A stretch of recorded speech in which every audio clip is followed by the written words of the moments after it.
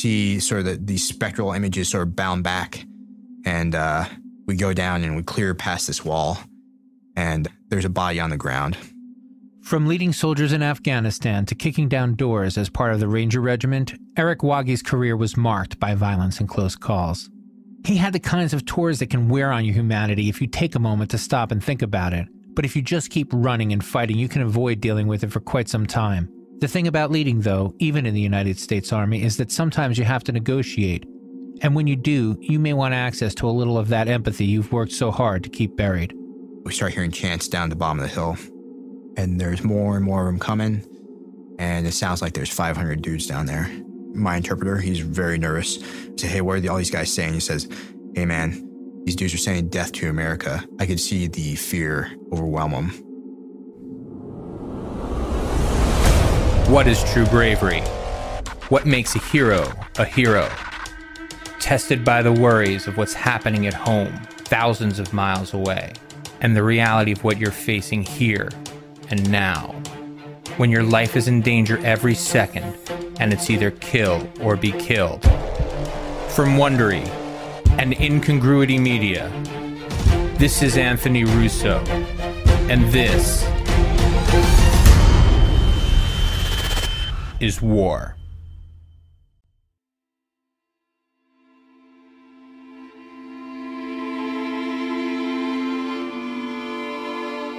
Eric Waage worked like hell to get into West Point, excelling in sports to sweeten his chances of acceptance, and then doubling down on that effort after the towers fell in the beginning of his senior year. Iraq kicked off not long after, and the military college transformed during his 5 red-shirted years as the theoretical became practical. Combat veterans started returning to update the tactical curriculum with freshly learned experience garnered from fighting insurgents. But the curriculum wasn't the only thing that changed, as first alumni and then colleagues started dying. The first graduate who was killed, I think she was an '02 grad, Laura Walker. It was sort of a big deal for the academy. You know, there's a moment of silence at lunch. You know, it's all 4,000 cadets eating lunch at the same time, and it was sort of it was very impactful at the time. And the bagpipes came out at like 10 o'clock at night, and we all turned off our lights and had candles. And they played Amazing Grace, and you know, it's such a big deal. And that was just sort of the beginning. After that, over the 4 years, we stopped having these visuals for the most part. You know, there wasn't any big orchestrated mourning for them. You just sort of rolled with it. You and your peers and your friends sort of had to get used to people dying pretty frequently that you were close to. Like a lot of infantrymen, Waage played rugby at West Point. You get close to the other guys, literally and figuratively, so when they start deploying and dying while you're still in school, battlefield costs become much more real than in the classroom. But coming to terms with a career where your colleagues died regularly didn't so much dull his sense of loss as make it resolute in his mind. To think otherwise would be to miss the point of being a leader during wartime. People were going to die under his command. That often felt inevitable. Doing his best to restrict the number and the severity of casualties among his men and to take that responsibility seriously was the best he'd be able to do. I was in 132 Infantry. They had just come off a deployment, a 15-month deployment. The senior NCOs, at least in my platoon, were not NCOs at the time when they were deployed. So sort of they had to grow up very fast. And the company commander had been killed the last deployment. They had seen a lot of firefights. They had seen an immense amount of violence, and they were some pretty hardened folks by the time I got there. And a lot of them were younger than me. So that was always a challenge. So I was sort of, you know, as a PL, I was itching to get out and experience that. And it took some time. I mean, I wasn't trying to, you know, chase folks down to get it done. I didn't want to put people at risk, but, you know, I was really hoping for that to happen. Because, you know, there is some credibility that you get once you get your combat infantry badge and whatnot. You know, it's a rite of passage. You've been tested. Your medal's been tested. The mountains of Afghanistan were cold and quiet when he hit the ground with the 132nd at the end of 2008. Broadly speaking, the mission was to set up a forward operating base and use it as a springboard to train the Afghan National Army and Police as it set trying to pacify the region. The hope had been to make the ANA the face of the mission, establishing it as the primary military force. We were up on this, what's called Con Hill. We're not sleeping that much because we're always pulling security, you know, getting just a few hours of sleep a night. And I just remember sleeping in my little sleeping bag every night, praying for the sun to come up to warm us up. The sort of fucked up thing about this hill is that it was a cemetery all around it. An information operations standpoint, like a psychological standpoint, this was probably the worst place to have this patrol base. Is pretty disrespectful in retrospect. And I get a call from my commander to go clear this route for some future operations. So I had to leave an element on top of this hill, about half my guys on the top of this hill with some heavy machine guns. And then I left with about 12 or 14 guys and a couple machine guns. We don't have any kind of technical equipment to clear this route for IEDs. We're doing it all visually. There's lots of irrigation systems which sort of form these natural trenches. We're walking down this road. I hear pops. I hit the deck and I hear my saw gunner blazing at this trench. You know, it's sort of fucked up, but I got a little bit of a grin because I'm like, it's on, man. I had this AMP guy next to me. I mean, his rounds are coming right next to my guy's ear. So I jump on this dude and sort of wrestle him to the ground and tell him to shut the gun down because he's about to cause frat on my guys. We hop into the trench line. They had essentially skirted out using these trench lines out to some dead space behind a wall and had hopped on motorcycles and just like got the hell out of there. And they just got away. So it was really sort of unclimactic, but it was my first real firefight. It certainly wasn't going to be his last. Setting aside the tensions that had been mounting between the Afghans and the U.S. troops since the invasion, Con Hill held a particular place in local lore.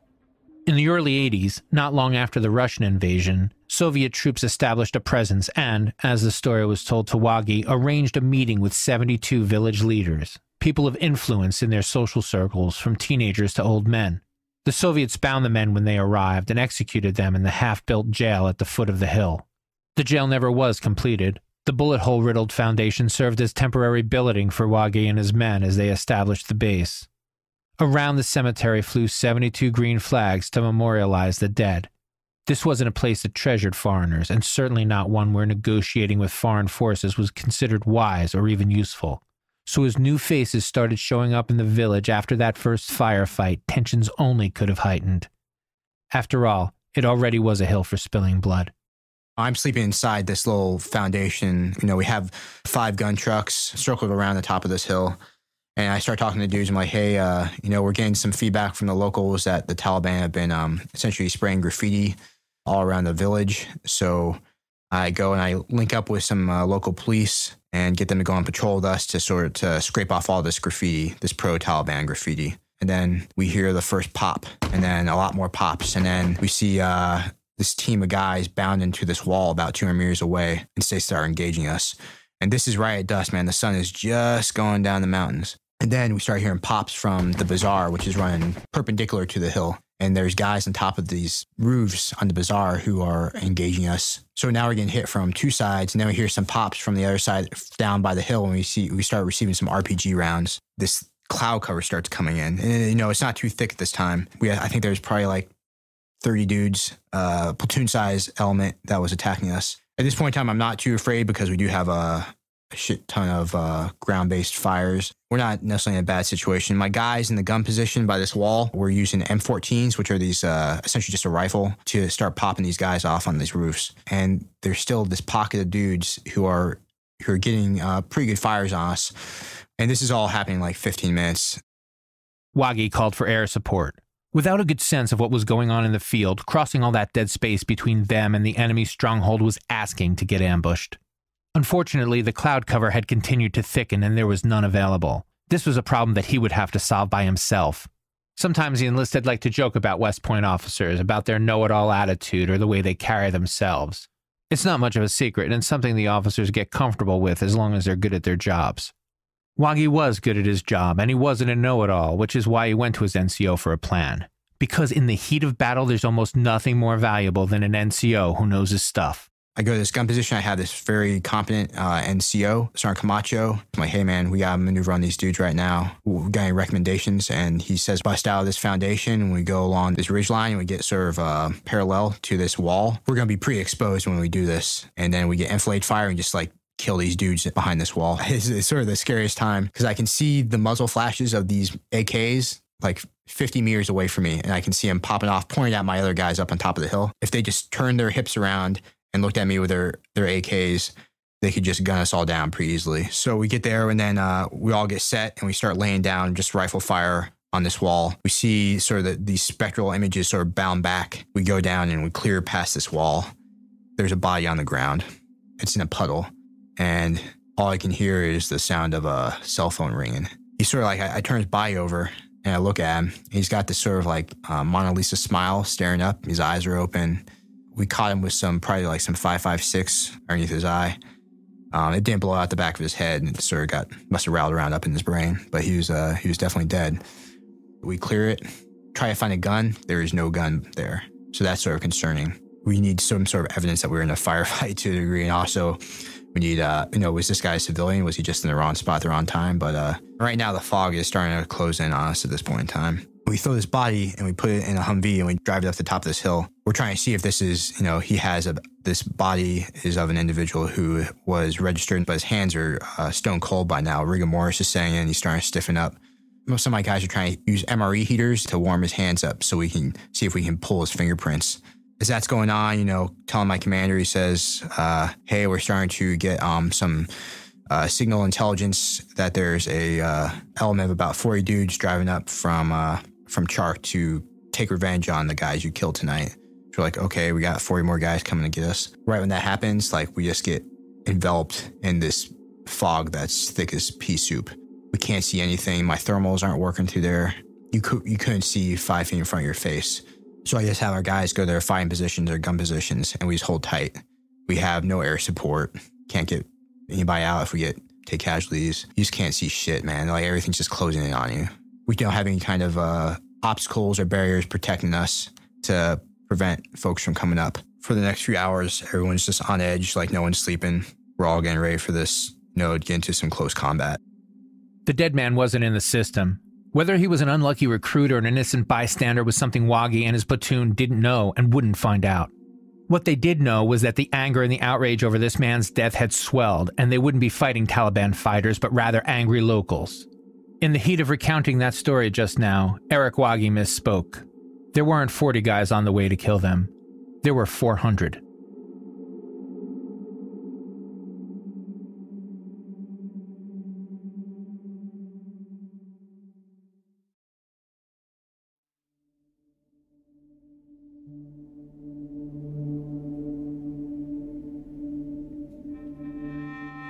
Waage was leading 25 or so members of the best equipped, best trained military forces in history. There was no question they had superior firepower and also the high ground.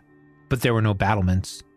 Not unless you count the turrets. No obstacles between the bottom of the hill and the top except the rounds the soldiers could unleash at thousands per second. With a numbers deficit of nearly 20-1, fear did start to creep in. This is what makes a leader.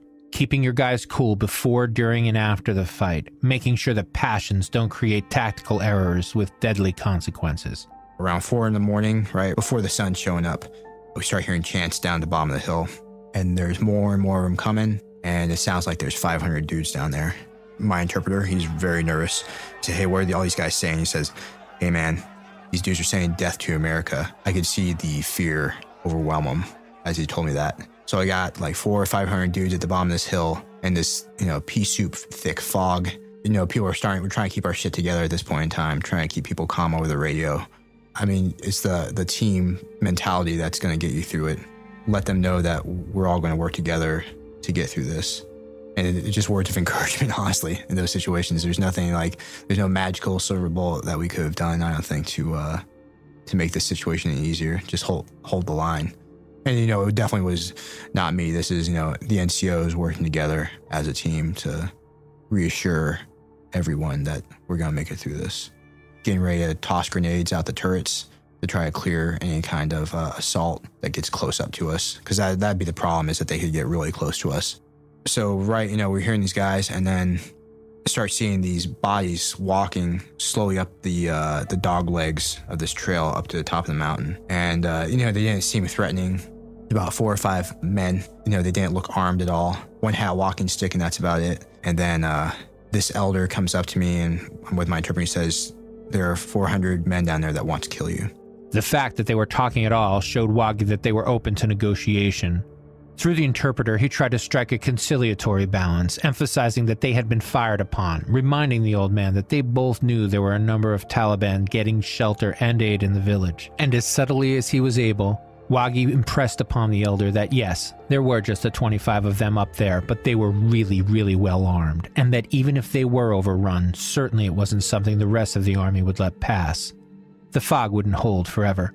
After like 30 minutes of negotiation, the village elder seemed satisfied, and we eventually came to the conclusion that we call a local representative from Kabul to come down and do an investigation. The thing that sort of fucked me up the most was, at the end of the day, I don't know if he was good or bad guy, but his body's up there on this hill. I remember the only thing we found on him was a cell phone, and then he had like a turnip, which he was a snack. It was the brothers calling the man that was killed, asking if he was okay. His brothers come up, and they are looking at me with the most hatred I've ever experienced in my life, and they are screaming at me and telling me that I murdered their brother. It was just a very intense emotional situation talking to these guys, because, right or wrongly, we had just killed their brother, and he was a father of 6 kids or whatnot. And so they gather his body up, they carry him down to the bottom of the hill. We still hear the chants of death to America down at the bottom. And then right when they get to the bottom of the hill, the sun finally completely breaks the mountains. And as the fog sort of dissipates across the plain, we see the backs of 400 dudes walking back towards the village. And, it's a sigh of relief. We made it through the night. We were so vulnerable. We had no support. It was all on us. It could have gone south real fast, and we probably would have all been killed ultimately. We ended up getting some intelligence that we killed 8 guys that night. They died in a local hospital after they had been brought from the battlefield to the hospital, and they all died. The false accusation weighed on him, and it still does. The larger point the elder made, or at least the one Waage took with him, was that part of the villagers' rage did have to do with the man being killed, sure. But the other part of it was fueled by the fact of the occupation itself. The Americans wouldn't have been fired upon if they weren't there. When there's that much anger and impotence, it is sure to boil over. Also, the tour would have to finish without him. Waage was ordered to relieve another commander farther up the Kunar Valley. Before he left, he was able to negotiate an additional 4 hours per day worth of generator fuel for the village. It was something. At home, in between assignments, he got to learn what apps were, and then how to use them. Metaphorically, anyway. Come home to the United States and nothing's going on, man. You just, people will give you a clap when you walk through the airport. It's just a huge disconnect. I remember technology changed so fast at that point in time. Like when I left, at the end of 2008, early 2009, people were talking about these things called smartphones or iPhones. And I come back a year later and everyone has these smartphones. They're ubiquitous. And I felt like while I was gone, and I had just been living in a black hole for several months. Then, me and my wife, we went down and visited my family in Tennessee, and then visited some of her family. And it's sort of you have this war application in your brain, and you have all these applications. You have this empathy application, you have this war application, you have all these apps. But when you're overseas, you turn on your war app, and then you turn it off when you come home. And I, just turned the war app off when I got home. But sometimes, I found sometimes that application is always just running in the background, especially these days. And you may not know it's there, but it's definitely running. Sometimes it pops up. You sort of let it run. I try not to get too invested in it. It's sort of, I don't know. Sometimes it's like a rotating door and you can't stop a lot of these experiences from showing up.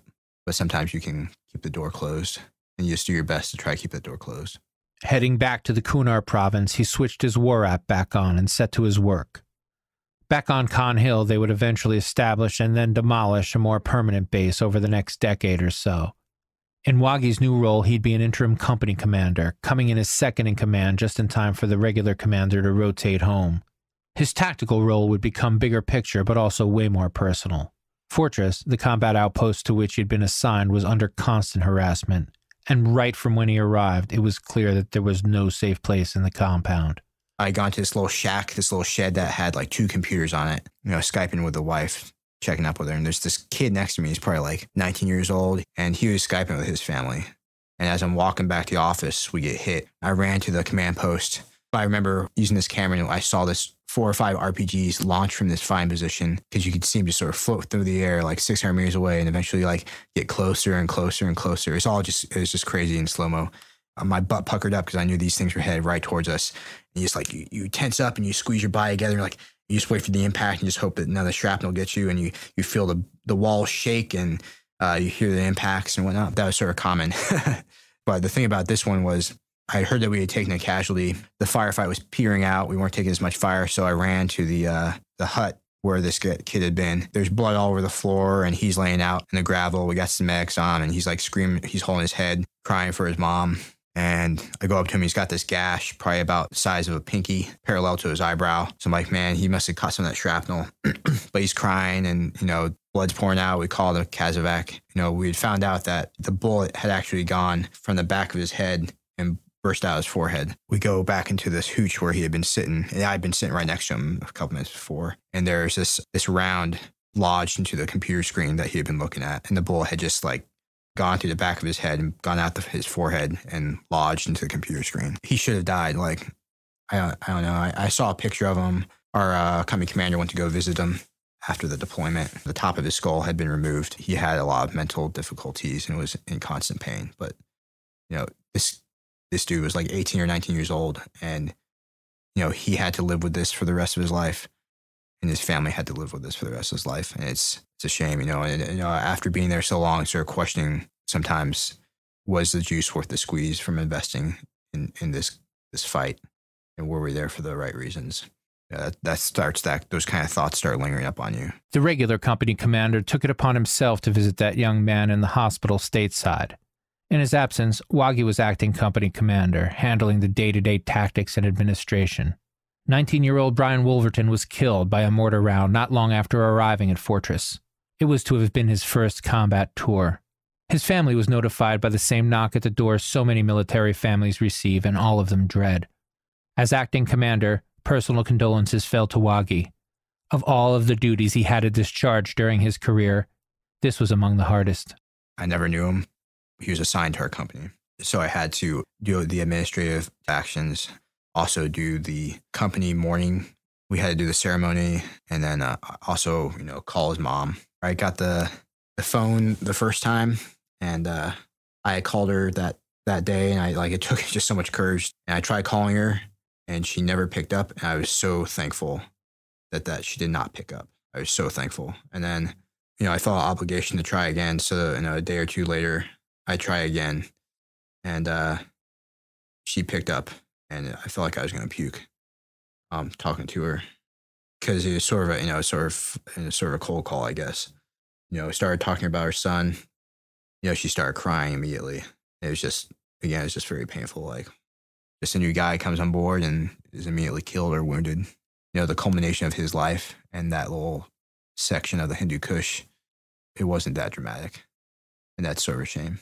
We're wasting these young lives for these mountains, and it may not be worth it.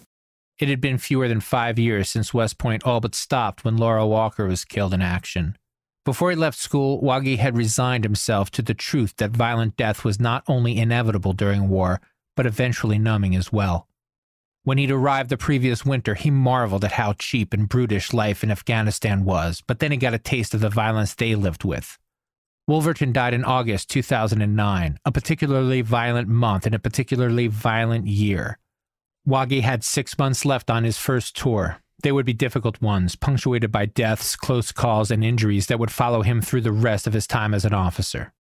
There's this patrol towards, I guess, the end of the deployment. They've been driving around the route next to us, and they got hit by a near ambush. It was an RPG 6 or 7, I think, and these things are armor piercing. They create this sort of bolt that shoots through the armor of a vehicle, bounces around inside. And this kid, I think he was Kirkpatrick. He wasn't assigned to my unit, but they got hit right next to us. He had been injured and they brought him into the cop. They're all stunned. And the leader of this unit was like, he had his no Saving Private Ryan moment where he was just sort of, I don't know, comatose, just like staring off into the distance. And he wasn't really helping too much. So I go to pull this kid out of the vehicle. I grabbed onto his legs when I grabbed onto his legs to pull him out, his legs came off. And I remember looking down at the legs. And I don't know if you look at like, you ever do ribs in like a slow cooker, you can sort of see the bone on the edge of the meat sort of sticking out. I remember looking at them like sort of seeing that when I pulled his legs out. So I fell down on the ground. I'm like, holy shit. Then I go and I pull from his hips and try to like cradle his legs, which are still sort of in the sleeves of his pants, on my shoulders to pull him out of the vehicle. We put him on the stretcher and we get him into our medical building. He's all pasty pale and the sweat's coming off him, but he's smiling because he's just drugged up and he's trying to be a hard ass. And I see him like he's dying in front of me. And the blood's just pouring out like a faucet. We threw another tourniquet on his leg to try to get a second one on there to staunch the blood. I guess his left leg had been blown off completely. And his right leg had a piece of like sinew that kept it attached. And dude, I don't know how this guy survived.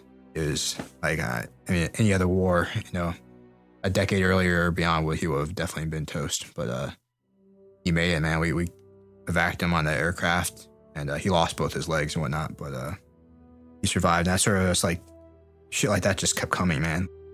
Doubt can start to undermine your resolve, which makes everything a little bit more dangerous for everyone. Though he wasn't registering it fully at the time, as his tour wore on, Waage was burying whatever doubts he had and using them as fuel to keep on moving. For him, it wasn't so much the danger as it was the responsibility.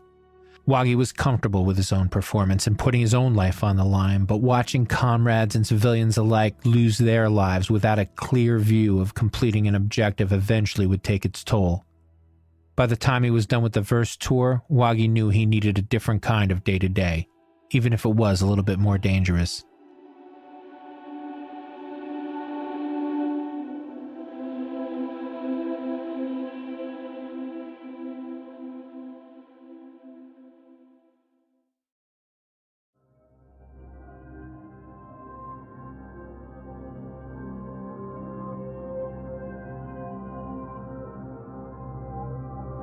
It had been the kind of deployment that often can be a soldier's last.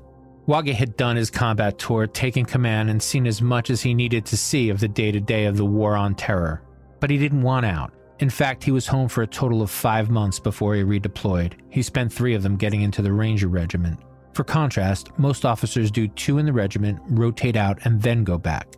Directly after his first tour, Eric Waage spent the next 5 years on constant rotation between deployments with the regiment and training. So a lot of the Ranger stuff, honestly, I don't feel too comfortable talking about because they're still heavily involved in that region of the world. The Ranger Regiment is, they have a lot of assets, the most competent enlisted soldiers that I've ever met or interacted with. But yeah, the main job that they do is to kill people. They don't go out and conduct counterinsurgency. They go out and they hunt folks down for the most part. And they're really good at it. But with that, every organization has its flaws. Regiment, again, for all its competence, it does have some issues that are just sort of associated with their line of work. In the military, it was the funnest time I've ever had working with them because of their mission set and just the kinds of people I was working with. I was pretty, I was probably above average in 10th Mountain Division as an officer, and when I came to Ranger Regiment, I was probably, mediocre at best with the quality of individuals I was working with. You hear it said a lot. They're a national treasure based off the institutional knowledge they have in the line of work that they do. In retrospect, I probably should not have deployed with them as soon as I got back from that first year of Afghanistan because I don't think I was emotionally prepared to go into that line of work so quickly, and I hadn't been able to process everything I had experienced that first year. Of course, Waage didn't have to resign. He could have taken some time away, as many officers do, but that wasn't the point. For him, especially given the difference between his 15-month regular Army combat deployment and his 5 years kicking indoors with the Rangers, there was no going back. Besides, he knew he owed his wife. And, in some ways, he owed his father, too. I had twin boys after my, second or third deployment. I talk to my wife every day, and she's crying every single day. In regiment, we do a lot of training and traveling, so I'm gone most of the time. It definitely caused a lot of grief for my family at that point in time. My father made a lot of career decisions based off wanting to be a present father and a present husband for our family. And I wasn't doing that for 5 years, definitely not for 5 years. just seeing her cry so much and seeing my children look at me like, who's this guy? Just sort of, it's not the father I wanted to be, and the husband I wanted to be. Except for the multiple and emphatic attempts to get him to stay on in some capacity, the transition out was simple enough. The tough part for him, though, has been making it in the civilian world, relating to people, trying to take first world problems seriously when that war app of his is still running in the background while the other apps are slow to boot up. The people I work with are very driven. The only thing is that culturally this organization relies heavily on empathy, working with your subordinates and with your coworkers. That's sort of the hardest thing because I have had that empathy app I talked about earlier, that thing has not been running for a long time. So I had to turn that on recently, and it drains the battery. I get pretty tired trying to be empathetic all the time. I think I was pretty empathetic before I joined the Army, and then even before I went to combat, but now it's challenging to get it back. Empathy is a thing made up of layers. You start by recognizing another creature, then another human being, then a person with wants and needs. No one can endure a half-dozen years of witnessing extreme violence and receiving and inflicting pain at every turn if they contemplate how everyone involved is feeling. It's not just impractical, but it's psychologically impossible. The best you can do is look around at your family and into the mirror and see creatures, then humans, then persons, and resolve to work to be the kind of guy who cares about those kinds of things.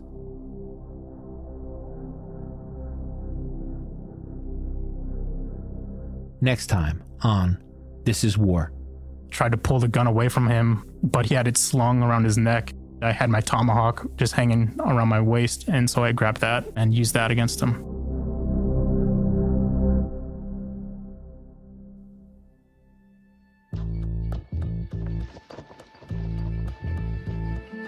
Are you a combat veteran, or do you know one with a story to tell? Reach out to us at stories@thisiswar.com with your dates and branch of service, as well as a brief description of the experience that you would like to share. If you like the show, you can help support us by visiting our sponsors or by leaving a 5-star review wherever you're listening right now. This Is War was written by me, Anthony Russo, and produced by Incongruity Media. Executive producer Hernan Lopez for Wondery.